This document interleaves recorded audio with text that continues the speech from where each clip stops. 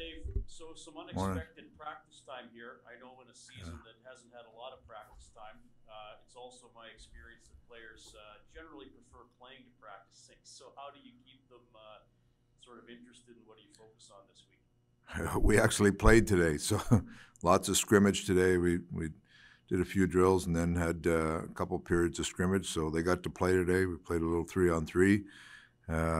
So that part of it, I think, the same as you just mentioned. They like to play, so it's a little bit different. But we do have some practice time. There's some things we want to work on, but we also got to be cognizant of you got to keep them fresh-minded, and so we got out there and played a little bit. They had some fun playing against each other, and Mike Smith gave up 2 bad goals and pulled himself already. So it was a good day. All right. And I know we're still kind of waiting for when these games might be made up. I don't know if you can tell us anything that might be indication, or was there even any thought of trying to find you guys a game against Toronto or Ottawa, maybe tomorrow or Friday? I think there's been lots of talk going on. I know Ken was at a call with the league again this morning. I haven't talked to him since then, but there's lots of conversations going on. As far as I know now, we're Saturday night in Toronto, and that's what we're kind of focusing on. But the rest of it is still a work in progress, I think. Herb Zurkowski, Montreal Gazette. Thank you. Hey, Dave. Of course, when we spoke to you yesterday, you were preparing for a game tonight. That game now will not be played. Yeah. Friday won't be played. Just what was your initial reaction when all this went down, and now how do you feel about potentially having to return here after the regular season? Well, we've had the attitude all year long. It is what it is. There's going to be some challenges. There's going to be some things come up that are out of the norm, and we just have to deal with them. So I think our mindset is we were prepared for some of these things. We haven't had too many of them that have come our way yet. This is the first kind of major one that's affected us, and we're just going to deal with it. And whatever the schedule brings later on, we have to deal with that also. So it's unfortunate that it happens, but it wasn't something that was unexpected for us.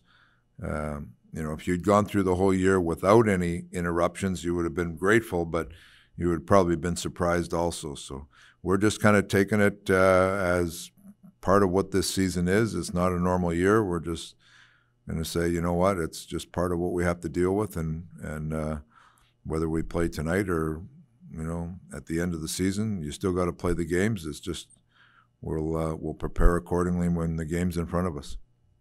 Do you think the games should be played, or would you like to see a system based on winning percentage? No, I think to make it fair, every team should play the same amount of games before they enter the playoffs. Mark Spector, Sportsnet. Hey, Dave, I'm sure you're aware of the refereeing controversy that happened last night with Timmy Peel. The thing I'd like to ask you about, without asking you to dig in too hard on the individual ref, is game management. We're never sure exactly what game management is. You've been in the game for a long time. When a referee is managing a game, how would you define that?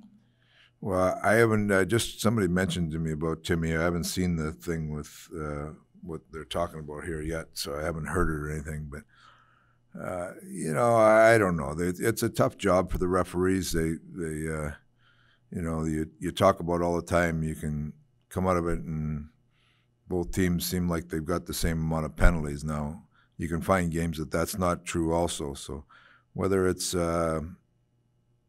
making sure that both teams are get their fair share of power plays or whatever it is, that's what the perceived game management is.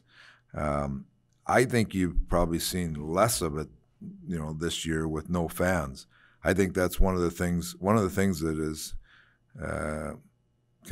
seems like has affected the game is there's no outside pressure for anything, for players or referees, or that outside, the fan pressure from the game and the emotion that comes with that affects both, I think, players,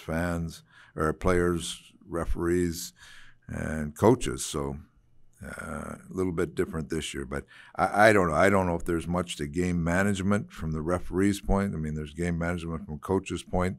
that sometimes is affected by what the referees do. But ultimately, I haven't seen it. I got to see it before I can comment too much on it. That's fine. There's players. I know that Oilers coaches for you, even, and Oilers people would say that Connor McDavid doesn't get protected enough by the officials. And there's some who say every infraction should get called all game long. That's just how it should be. What would the game look like if the referees called every single infraction all game long? Or are you in favor of that? Well, you could call every infraction, but there's kind of different degrees of it. You know, the game, it just happens so fast. Like, so just take, for instance, you got a guy that, and go to Connor, like how many times he gets not slashed, but guys try to hook his hands. Sometimes they get a stick. Sometimes it looks like it goes to his hand off his shin pad. I mean, if they called every one of those, we'd have a bunch of power plays a game, you know. So, and it's funny when the game's on, there's someone I'll say, oh, that should have been a call, but then I'll look at it later and say, you know, that probably shouldn't have been a call. So there is some things, but there is a you know, expect you go to the concept of, okay, there's regular season refereeing and there's playoff refereeing, right? Regular season, usually there's more called. Refs in the playoffs, they'll usually let more go because the refs don't want to have an impact on the outcome of the game, so they're not going to call a soft call. They're going to let the players dictate it.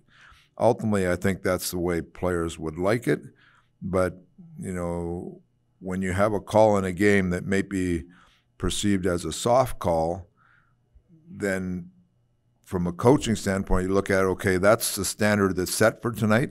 So you're looking for a bunch of more soft calls, you know, and if that's not called, then everything evens out. So there's lots of feelings that go into the game, but it happens so fast. It's so hard for the referees. It's I don't think there's ever going to be a perfect solution for it. Jason Gregor, TSN 1260. Dave, you mentioned how you had some fun today at practice.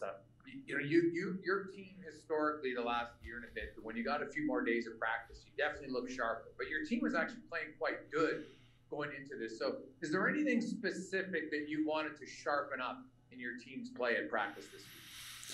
Yeah, there's a couple things that we've talked about, and you know, we'll practice again tomorrow. Today was more about getting playing, and you know, you have a week kind of sitting around. It's just we needed to get some energy out today. So tomorrow we'll look at a few more tactical things, and there's different times that, you know, if we have a few practices in a row, one will be kind of a harder practice, the other one will be more tactical, you know, some walkthrough stuff. So you try to, you know, touch all the bases you can. It's been a challenge this year because, you know, you just don't get enough practice time. So we're trying to maximize what we're doing because of what happened with the schedule here, and hopefully we touch a few things that allows us to keep playing well. You know, you mentioned we were playing well, which is right, but we want to play well all the time. So that's the goal. And, you know, these 5 days off obviously wasn't scheduled, but after your 2 games in Toronto, you have another 3-day break. You only played 10 games in 27 days until the end of April. Like, you know, I know you talked about it, and I agree with you that adding the games on makes the most sense. You play your 56, but do you take that into account now that all the perceived rest you're going to have after this difficult time? You know, and how do you feel that can benefit your team? Where can you get better at with that more days off of practice time in the next month? Well, first of all, you got to look at. I'm not sure. They might try to, you know, all the 3 games against Montreal, they might not come at the end of the year. They might try to fit them in somewhere. So you never know. There might be a situation where we get thrust into a game again, you know, before the end. So it's hard to count how many games. We were just talking. We were going to have, what was it, 11 and 21 or something, and now we're on the other side of it. So you just, you know what, you look at it and you just try to manage it the best you can. Recognize when you can get some rest and when you know, you're going to have to make sure we're erring on the side of rest versus working them a little bit and getting some stuff done in practice. But that's no different than every season. But this season, it's more of a challenge with the shortened schedule and the perceived more days to or less days to practice. Final two questions, Jim Matheson and Jack Michaels. Go ahead, Jim. A couple of things, Dave. You had 3-on-3 games today. Were there some players griping at you, saying, "Okay, we'd like to play 3-on-3 now, and it's just not Connor and Leon and Tyson Berry"? No, we gave everybody had a chance to play today, so everybody was happy today. So that's what we're going with today. Yeah, but there's some guys that might be a little better at it than others, and that's just the way the game goes. Okay, and Oscar's going to have a surgery tomorrow. Yeah. I mean, I presume you're thinking, okay, hope the doctors can get in there and find out exactly what's wrong and fix the shoulder. That would be huge if that could happen, you know. But he's had a hard go with it. But I'm glad he's getting it fixed finally, and you know, hopefully a speedy recovery, and we'll see where everything goes. Jack Michaels, 6:30 Chad.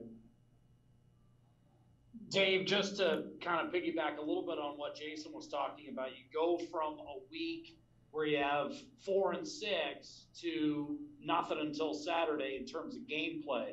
So how quickly, once you found out that would be the situation, did you kind of revise your action plan for the week, come up with a certain practice schedule that you wanted to hit, and did you pull some things out that you were probably going to save for another break in practice and try to implement those in this week? Yeah, there was some things that we had planned for some of the days off that we had coming, so we're kind of improvising. But really, this has gone. We didn't find out. A lot of guys thought we were traveling today, and we had a text go out late last night at 11 o'clock saying we weren't, traveling. So there's been a lot of things going on behind the scenes between games and getting us moving. So it's you have a plan in place, but it's read and react right now. But there are some things that when the practice day, we say, okay, this is a practice day. We're not playing till Saturday. Now you put things in place and we get some work done.